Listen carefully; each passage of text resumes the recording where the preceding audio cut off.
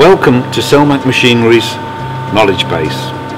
Today we're going to be teaching you about corrections for correcting Y1, Y2 and X. So we'll make a fold.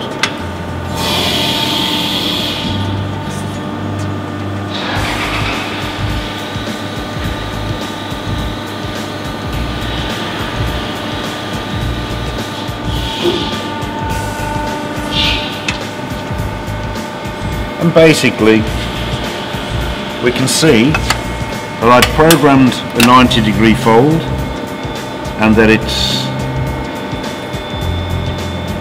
3 degrees underbent.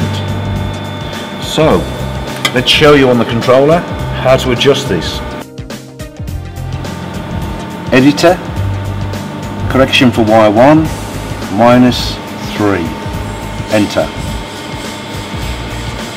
Semi-automatic, run. Now we take the fold and repeat it. And now that we check, the piece is now 90 degrees. Now we check the actual bend's length, and according to my vernier it's +1 mil.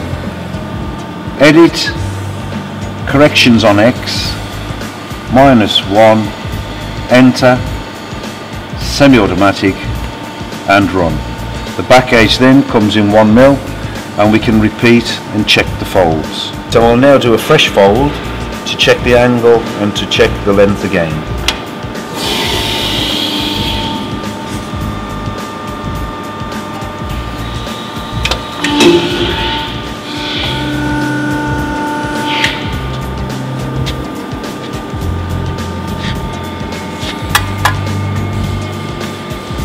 The angle is 90 degrees, so it's correct. The measurement is 32, so now the job is programmed and the corrections are all now correct.